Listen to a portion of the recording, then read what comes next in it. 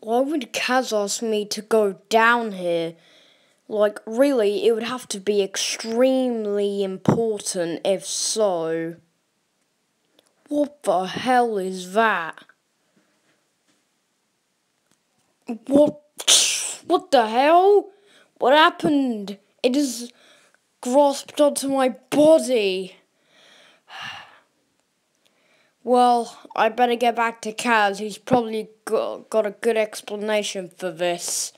And if he doesn't, we have to go to further measures. Kaz, a huge crystal just snapped onto me. And it's pretty big. I could see that, and it looks like quite a big problem. So you don't know how to fix it? Well, looks like I'll just have to go to the Rogues one and see if they have a cure to this strange thing.